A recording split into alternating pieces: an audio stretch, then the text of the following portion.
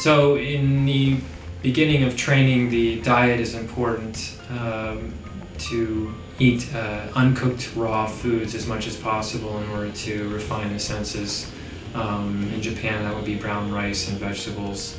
Of course, if you're in other parts of the world, you have to adapt to that diet there. And as your experience level becomes more refined, you want to eventually be able to adapt to any type of food in any type of environment so that you're not restricted. But in general, the diet in Ninjutsu is one to purify and to refine the senses so that if one eats too much cooked food, there's a dulling effect on your senses, and the Ninjutsu practitioner would often try to have clear senses as much as possible for obviously heightened awareness in martial arts and martial arts situations.